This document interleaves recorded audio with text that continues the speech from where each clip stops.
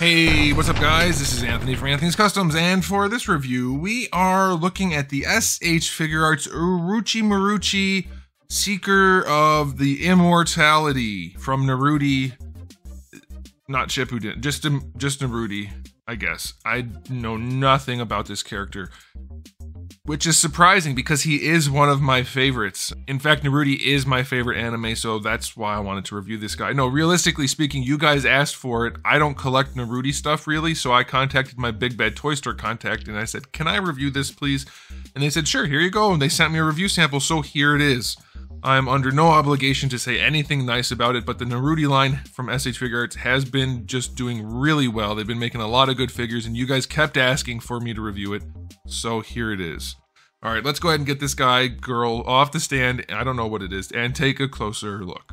Okay, so let's take a quick look at my package before we look at the figure, and I have to say, it's a really nice package. I love the stylization of the image there, of the action figure.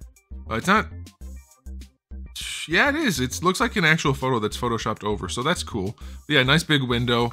It's still not as good as the one-piece packaging, but the figures are blowing the one-piece figures out of the water, so that's very good. And you might be saying to yourself, if you don't know much about Naruto or the character, how can you give it a good review? Well, it's easy. I'm not reviewing the show or the character, I'm reviewing the action figure. So the only thing I might be lacking is accuracy in terms of the aesthetic, but you can see that for yourself. And I can still show you if it's painted well and sculpted well. So, let's do that. This guy stands just about 6, let's call it 6 1/8 inches, give or take. That's gonna make him roughly about 15.75 centimeters. Here he is up against a Marvel Legends Darwin. You could definitely fudge those into the same line if you wanted to, or into the same display. Okay, question of the day. Do you guys like this character, or do you not like this character? I got a lot. This might be the most requested review I've ever had. So apparently people like this guy, or maybe they hate this guy, girl? Again, I don't know. I think it's a guy. Anyway, could be a girl. Anyway, I don't know. It seems like an interesting character design. He's very snake-like, and so maybe people like it. I don't know. Let's dive into the aesthetic. Shading could be better. I don't like how heavy it is right here and then seemingly non-existent everywhere else. I thought there was some up here, but I don't think there actually is now. So his finish isn't great. Too much here, not enough everywhere else. He's a bit plasticky in places. His ankle wraps are very shiny, and that seems to me like they should be not shiny. There's not a whole lot going on here otherwise, unfortunately, paint-wise, so he doesn't look great in the paint department. We'll start off with that. This is just his shoulder cap not being where it's supposed to be. Uh-oh, his arm fell off. Hopefully that's not an issue. We'll see as we get into the articulation. He has an accessory for interchangeable arms, so don't worry about that too much, hopefully. So that's annoying. It looks like you're going to be able to get that to line up properly on this side, but it's a pain in the butt, so I'm not going to bother trying right now, but that's a thing. All right. The knot on his back, very nicely done, nicely sculpted, looks good, and that's about it. There's not a whole lot to talk about. His toes are painted well enough because everyone in Naruto has to show their toes. I hate it. But let's also talk about the faces. It's kind of hard to see while it's on the figure, and you'll see the other accessory faces in a minute. They nailed the faces. They're so well done. One in particular, like I said, I'll show you in a minute. They look great. So, yeah, he's not the best looking probably in terms of the general aesthetic, but there are some really bright spots with the knot on the back, the faces. It's good enough. It's gonna get a 6 for me for the aesthetic, just because there's not a lot going on here that doesn't look like plastic. It's a little bit too shiny for me in a lot of places, and then the shading is iffy, but it's not bad. The whole thing's not bad overall, okay? All right, now for accessories, you do get the neutral face that comes on him in the package. Then you get two faces, different expressions with his mouth slightly open. Then you get the tongue sticking out face. All of them are done just so well, especially the tongue one, very, very nicely executed. I love that.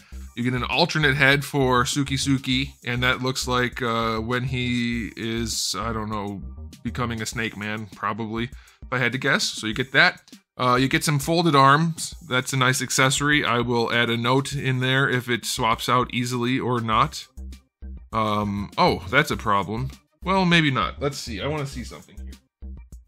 Yeah, okay. So the shoulder, or the crossed arm accessory, swaps out at the shoulder, which makes sense, I guess.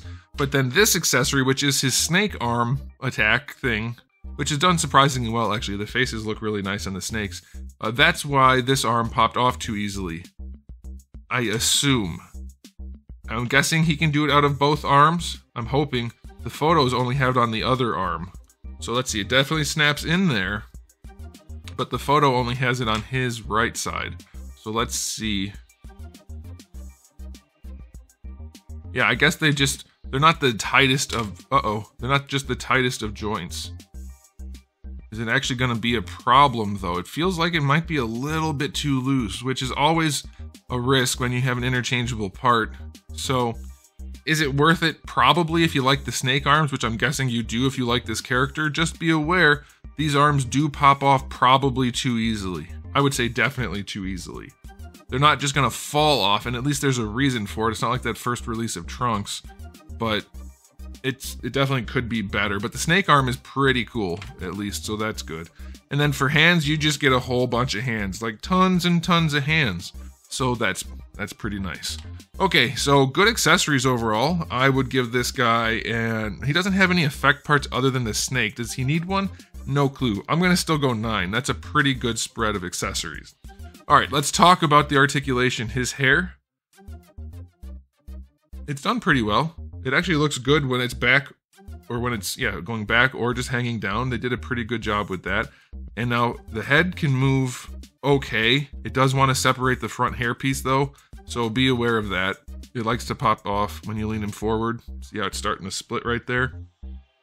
But you can move his head around pretty well, and the knot back here moves, so his hair shouldn't get in the way too much. He's not going to be the most articulated of the figures, but he'll do okay so far. Let's see. For the shoulder joint, well, I see how that works. Okay, so not bad. It looks like it's that ball socket. Yeah, there's a ball down here for the butterfly joint, but that lets his arm do a lot of work. You can get that butterfly joint really moving, and then you get a ball hinge up here at the shoulder. So yeah, he's going to be able to pose pretty well, maybe just not at the neck. So I'll take that. That's not bad. This part will rotate up here. And of course, you already saw there's a ball peg holding this in, so it'll rotate there. Plenty of bicep swivel. Double jointed elbow works nicely, looks good. Wrists are little ball hinges, that's fine. Torso joint. Of course, we're going to have some limitation with the hair and the knot back here, but let's see. Yeah, it's a couple of different balls and floating pieces and whatnot, but it moves around nicely.